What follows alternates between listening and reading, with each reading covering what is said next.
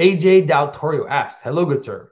With all the chaos going on in the USA, I've been thinking about how there are not religious and non-religious people.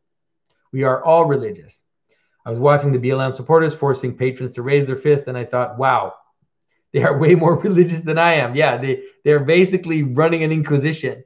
That said, are there any good stories in the Bible or symbolic structures that illustrate this concept? The closest I can think of is in Exodus, where the people bow down to a golden calf. Thank you. Yes, I think you've got a really good image of it, which is that we all bow down to something. And so in the denial of God in scripture is always seen as idolatry. It's not just the denial of God, but it's a denial of God in order to worship something else. Now, the let's say the new atheists or the kind of materialists,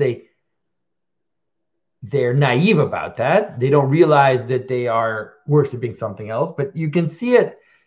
Freud worshiped sexuality, and all the different kind of, Nietzsche's worship will, and you always end up worshiping something which is lower. The Enlightenment, the French revolutionaries worship reason. They had the goddess of reason. They even had statues of her put up in churches. And so you're right. You're totally right. The making of the golden calf is a great example, and especially because there is this animality to it, right? And so Moses goes up the mountain, the people stay down below with the animals, and then they worship the golden calf. They end up worshiping in an upside down way their animality. And so you can understand it as being led by your own passions. You deny God, but you worship your own desire for money, or your own desire for sex, or your own desire for power and being more, or prestige, or whatever it is.